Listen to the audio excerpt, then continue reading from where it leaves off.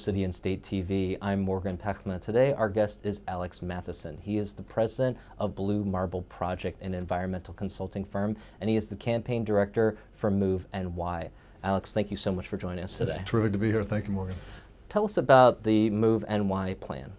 Okay, Move New York essentially is a master transportation plan for the New York metropolitan area. So not just New York City, but Long Island and the Hudson Valley as well. And the idea is that this is a vitally important system, piece of infrastructure, if you will, or system of infrastructure for the New York City region. It's largely how New York City became the great city that it became, and one of the leading financial and economic engines around the globe. And yet that same system, not just our transit system, but our roads and bridges are increasingly in a state of disrepair and are threatened by basically underfunding, not enough funds to invest in the system. And the Move New York plan is kind of built around an idea that Sam Schwartz, Gridlock Sam, came up with. Is that correct? And what exactly does that plan entail? So the plan in its simplest form is essentially a fair tolling plan. The idea is if you simply create a fairer tolling system, a fair system for tolling the region's vehicles, you can unleash a lot of trapped revenue, if you will. And with that revenue, you can invest back, again, not just in the city's transit system, in the region's transit system, but back in its roads and bridges. Some of the problems we've seen with previous attempts to, say, toll the East River bridges or congestion pricing, some of these ideas, is that they took 100 cents on every dollar in new tolls paid by the driver, and they put it into mass transit. And that generally is a good formula. Even drivers understand that the better the transit system is, the fewer drivers they have to compete with on roads. But it's not fair to take all that money and put it into mass transit. So Sam's genius essentially is to do two things. One, he proposes a toll swap. So if you're going to toll some of the untolled crossings into the most congested part of the city, i.e. the central business district, which we define as 60th Street South, then you have to provide some toll relief to those who have been paying for far too long exorbitantly high tolls. So folks in Staten Island, Brooklyn, the Bronx, Queens, who are paying $15 round-trip cash tolls on the Verrazano, the Throgsneck, the Whitestone, the Triborough Bridge, and yet they're not contributing a great deal to congestion, and they also don't have a lot of transit options. So the idea is just to simply balance the tolling system, reduce tolls quite dramatically in the outer parts of the city where there are fewer transit options, less congestion, and add tolls or restore tolls in the case of the East River bridges, all of which were tolled originally, and then create a fair tolling system. The second kind of genius idea, I think, is to give some of that money back to drivers. So drivers, in return for this Move New York plan, they get quite a lot. They get much faster commutes into and around the central business district. They get dramatically reduced tolls in the outer parts of the city, and I'm not talking a token 25 or 50 cents. We're talking a half off Easy Pass, a third off for cash. And then they get $350 million invested each year in the city's roads and bridges, which is about twice what the DOT from the city and the state currently spend. So real investment in improving our roads and bridges. When Nicole Galanis, our columnist, recently wrote an op-ed actually endorsing your Move NY plan, and she's not in the tank for you, she wrote on her own accord, but there was some skepticism from our readers that tolls, they're like, okay, I understand that we can toll the crossings into Manhattan, but they didn't believe that there would be a reduction of the tolls, for instance, on the Verrazano Bridge. How is it that that kind of equation can work out from a political standpoint, do you think? Well, I think it's, first of all, we, Move New York, the coalition behind Move New York, would not support a plan that didn't exchange some new tolls around the most congested parts of the city for a significant reduction of tolls in the outer parts of the city.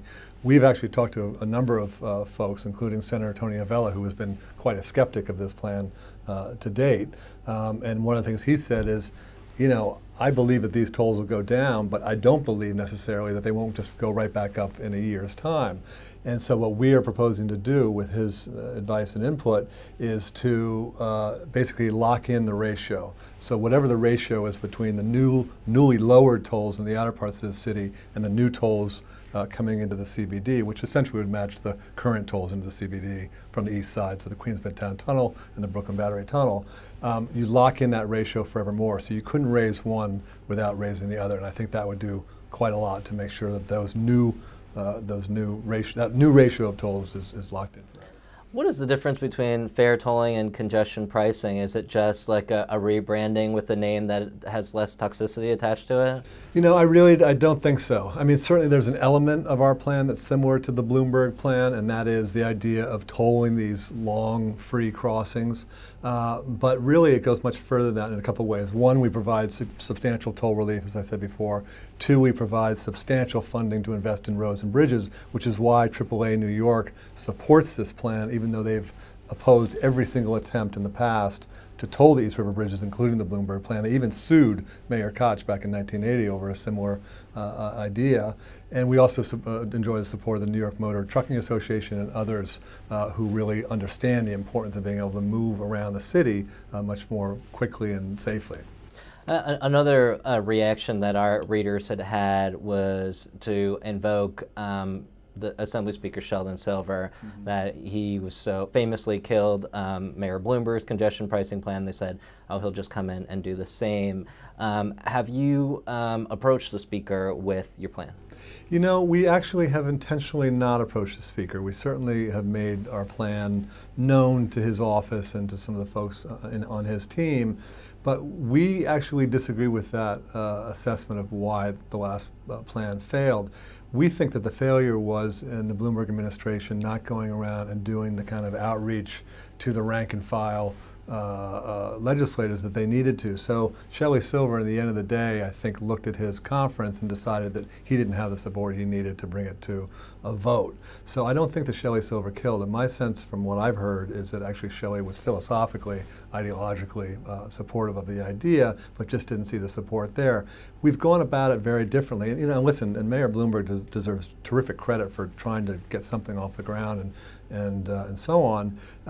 And so we've kind of built on, in a certain way, on whatever progress was made there and for the 40 years between, or before that. But one of the lessons we learned is it's really important to go out and have conversations with all the elected officials, the business groups, the labor unions, the environmental groups, environmental justice groups, community groups across the region, and particularly to focus on conversations with those folks who opposed past plans, to understand why they opposed past plans and what we could do to address it.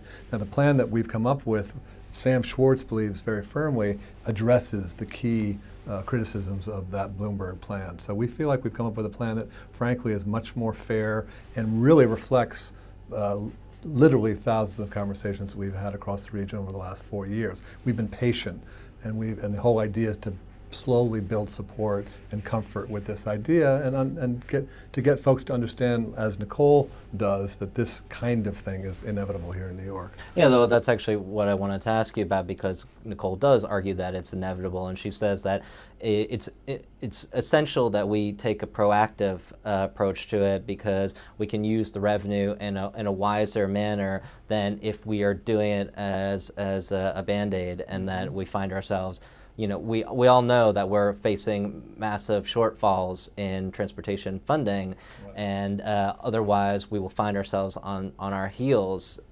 Do you agree with that assessment? And what is the time frame for implementing this plan for you? Yeah, I absolutely agree with Nicole. And just to summarize some of her reasoning behind that view is, A, if you wait until your roads and bridges and transit system are in increasing states of disrepair, it's just that much more expensive to fix this stuff down the road. It's always more affordable and a better investment to spend the money on maintaining and preventative maintenance, if you will. And secondly, we're already paying an enormous amount. I mean, I think something nearly 20 cents of every dollar that we pay in fares and tolls doesn't go to rehabilitating that same system that we're relying on and that we're paying for. It actually goes to banks in the form of interest on debt. So it's not a productive use of our fare and toll money. And if we continue to just issue more and more debt and kick this can down the road, it just means that debt's going to go up. And that means a couple of things. One, less and less of our money is going to productive use into reinvesting in the system. And secondly, it means much higher fare and toll increases than we're already seeing. Right now, the MTA has proposed a 4% across the board increase in, I guess, March of 2015, coming up pretty soon. the state controller, Tom DiNapoli, issued a report about a month ago saying if we have to fill that MTA budget gap, which is about $15 billion, with more debt, we're looking at 15% increases in fares and tolls instead of just 4. That's a 4 times increase, and I don't think that New York City's residents and workers can afford it or stomach it. And so, you know, it really is a simple proposition, which is we either have to find a new source of revenue, like the Move New York plan or something else, or we're probably looking at either underfunding our roads and bridges, and I think everybody agrees that's a bad idea, or we're looking at having to issue more debt, which means much, much higher fares and tolls for those who are already paying. You know, as the campaign director, is this something that you are trying to get passed by the legislature this upcoming session, or is it you're taking a longer view to trying to implement it? No, Morgan, we've already taken a pretty long view. We set out to do this in 2010, and even back in 2010, our sights were set on the beginning of 2015, because we knew, you know, no one wants to impose on themselves a new user fee if they don't have to, and certainly elected officials don't want to be in the position of doing that unless there's some perceived crisis or need. And I would argue that there is a crisis and need, and it's being reflected in the fact that the MTA has just recently proposed its next 5-year capital plan, and it's $32 billion, and they're $15 billion short. And if we don't make those investments, I think New Yorkers are going to be paying for it for a long time. So we've always tried to position ourselves to be the answer, the best answer, we hope, as to how the MTA can fill that capital plan budget gap. And likewise, on the DOT side, the New York State and New York City DOT are also facing a financial crisis, and they don't have an obvious answer for where they're going to get this funding, and we could provide that answer too, at least for downstate. Does the Move New York plan also entail any investment from the state in order to get started, or is it purely additive revenue? Well, it has to be additive revenue. We want to make that very clear. The idea is not to raise some additional new revenue so we can, you know, raid or divert some of the existing dedicated revenue streams for the MTA. All of those have to be preserved and intact. And frankly, there's a lot of support for this idea around the region that we're finding. The one issue that people have in common is the concern of how do we know that this money will be preserved and actually will go into investing in our transportation system? How do we know also that there won't be a robbing Peter to pay Paul situation where the state decides, oh, well, you've got some new revenue here, so we're going to take some of this other revenue? And the answer is, we've been dealing with some terrific experts on this who have been working with the MTA and finances for a long time, and the answer is pretty straightforward, which is you have to bond this revenue. But there's some kind of inherent safeguards, which is when the MTA tolls, that money comes directly to the MTA. It doesn't go through the legislature. It doesn't have to be appropriated. So that money can be safeguarded. You're also going to have to issue new bonds, both to protect existing bondholders who are going to see a reduction in some of the revenue on the outer tolls. So you have to bond that revenue to make sure they're made whole, and that itself makes it impossible for the state to raid those funds or divert those funds. And then I think you'd also have to create some kind of finance authority to make sure that the various sources of funds are consolidated and then distributed back to the MTA and to New York City and New York State DOT. How does it affect your plan that the Republicans have taken an outright majority in the Senate, because there are very few Republicans who represent the 5 boroughs, and is there an appetite to pass essentially a new tax from people who don't represent New York City? Yeah. I think that there might be. You know, listen, it's not easy. Let's be honest about that.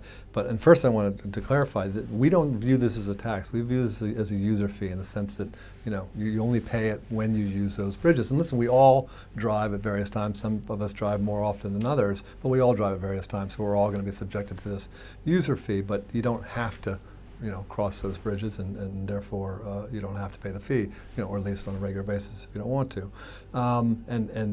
We feel it's incumbent upon us and the legislature, when they ultimately pass legislation, to make sure that we invest in filling some of the transit gaps that exist in still too many of our communities, particularly in the outer parts of the city. So we actually have a 5-point plan for how to do that, which I could get into if we have time.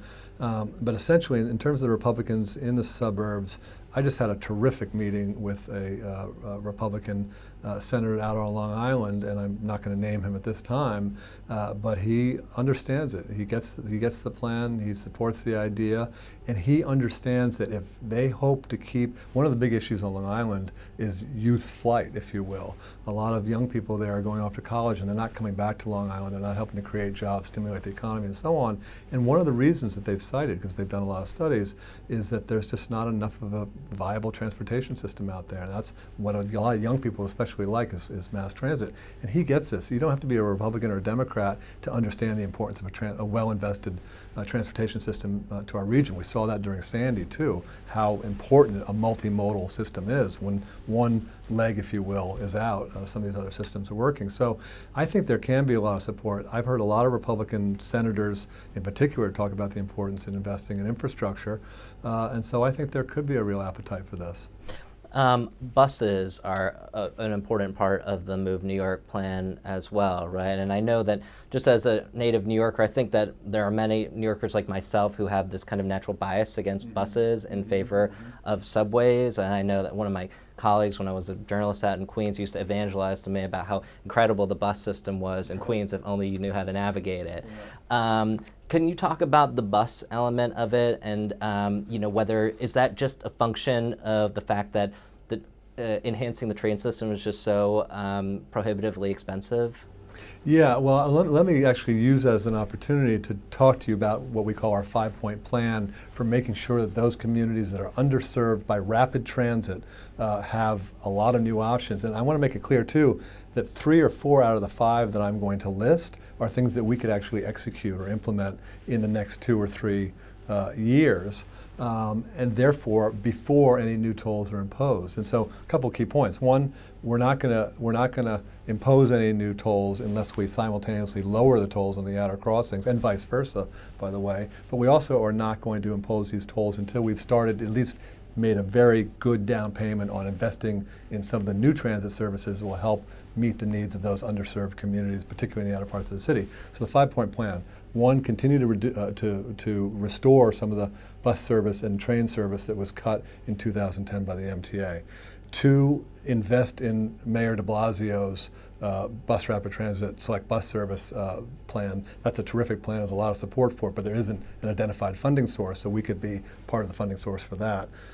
3, we want to increase the amount of express bus service there is, and also bring the cost of that service down a little bit. Right now, regular subways and buses cost $2.50, and express bus costs $6. That's a big gap between those two. We would actually drop the fee, the fare, down to a $5 fare. So $1 off on express buses, but also deploy more express bus service, including on Staten Island where they badly need it.